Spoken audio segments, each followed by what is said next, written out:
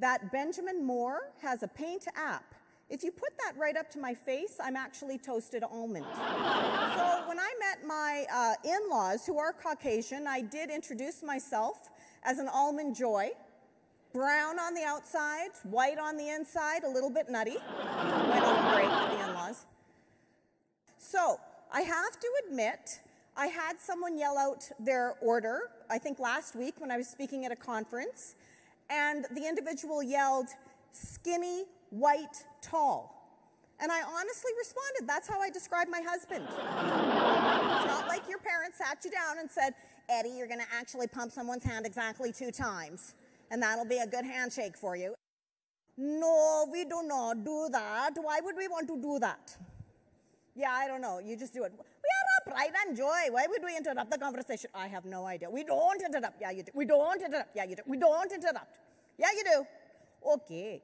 But if we're interrupting, it is only to add some actual value to this conversation. I'm a big believer of relationships. And if you can communicate more effectively, create those relationships and understand people's values, you can start using that information to work collectively on a holistic approach within your own cities. So, the most important value that you need to understand when it comes to cultural differences is the differences between individualism and collectivism.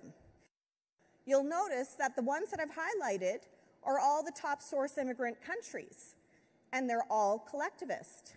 Not a surprise, the most individualistic country in the world, and it's not a negative or a positive, is the United States, with Canada being the most individualistic number 5. So we're pretty darn close on the individualism scale. If you need a very quick tip and can't figure out if someone is individualistic or collective, think of how you would order in their restaurant. If you were to order Chinese food based on how you order that food, what do you think a Chinese individual is? Collective or individual? Collective. You got it, because you would order family style. So, I just mentioned that the very first thing that we do when we meet somebody for the very first time is to shake their hand.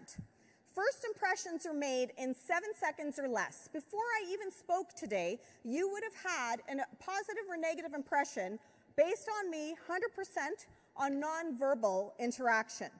Nonverbal in this case, what I'm wearing, maybe if I shook your hand, whatever it might be. And I want them to honestly tell me, based on the handshake alone, what their impression of me is, based on handshake alone. Got it? Yes. Okay, Larry, based on handshake alone, impression of me. Kind of weak handshake. There was no grasp there. You just held your hand out. Okay, so your impression of me is I'm kind of weak, and you kind of, the way he's looking at me too, it's like, well, you're kind of weak. You're kind of weak. Yeah, but I met her before, and she wasn't like that. She sat at our table. That's why she knows us. I know. I had to pick on you. Okay, you're going to pass it on Jane. Jane, I'm going to shake your hand. Honestly tell me your thoughts on me, handshake alone. If you were meeting me for the first time, what are you thinking of me, just based on that? I would say very nervous. Okay. Also, maybe very unsure of what's going on. That sounds right. Very nervous and unsure of what's going on. Okay, you're going to pass it on to Gilbert now. Gilbert, honest. First impressions based on me, handshake alone. Indecisive. Indecisive. Did any of those impressions sound positive? Our first impression was made 7 seconds or less. All of those were a very negative impression.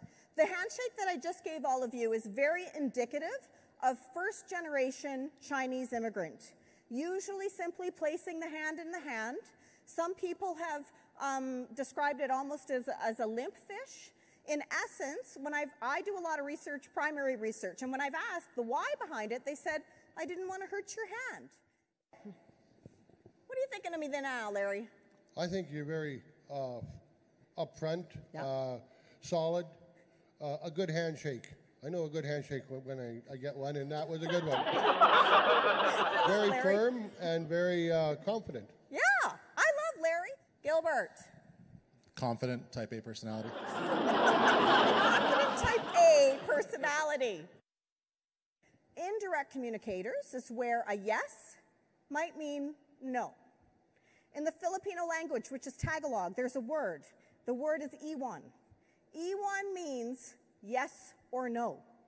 I'm like, oh my gosh, that's the best word ever. Do you want the dessert? Absolutely. I just don't want the calories, iwan. Like, this would work.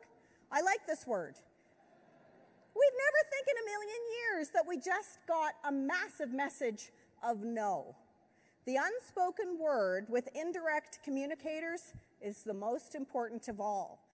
Bernard Baruch said, "We may have all come over on a different ship, but we're all in the same boat." Thank you very much, everybody.